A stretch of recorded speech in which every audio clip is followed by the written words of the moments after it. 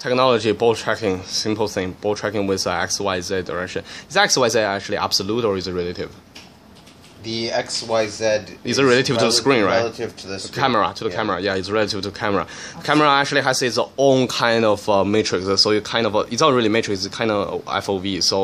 So basically the mapping is not accurate, really that accurate. Maybe they have an inverse matrix, but again the essence of that is that as long as I have that, then it's basically a trial rendering. That would be the next step of this. No, trial rendering, trial prediction. That would be the next step.